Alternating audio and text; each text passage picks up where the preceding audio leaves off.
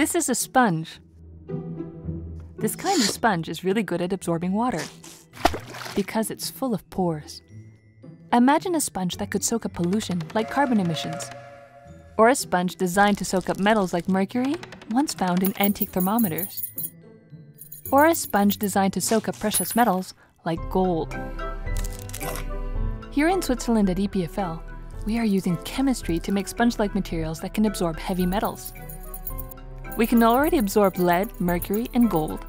Thanks to ongoing discovery, we've recently added chromium to the list. Hexavalent chromium is cancerous and has been found in drinking water in unsafe quantities all around the world. Ultimately, our dream is to use these sponges to remove these contaminants, like hexavalent chromium, to make water safe to drink. Our sponges are actually compounds called metal organic frameworks, or MOFs, and they look like these little colorful pellets. MOFs are built out of metal ions and organic ligands to make a crystal that has nanopores. Different MOFs have different pore sizes, shapes, and internal characteristics that determine which substance can be absorbed.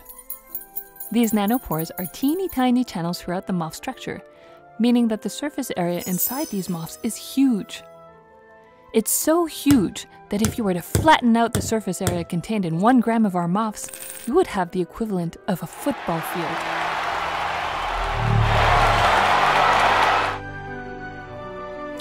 We've already been able to extract gold from sewage and electronic waste dissolved in solution. For every gram of MOF, we can extract 0.93 grams of high-purity gold. Imagine all the gold that we could retrieve from garbage. Moreover, the whole process is very cheap. In the case of chromium, we now know that we can extract this remarkable amount. For now, all of this works in the lab for small quantities. In the long run, we aim to make these pollution-absorbing sponges available at large scales to help solve the problem of clean drinking water.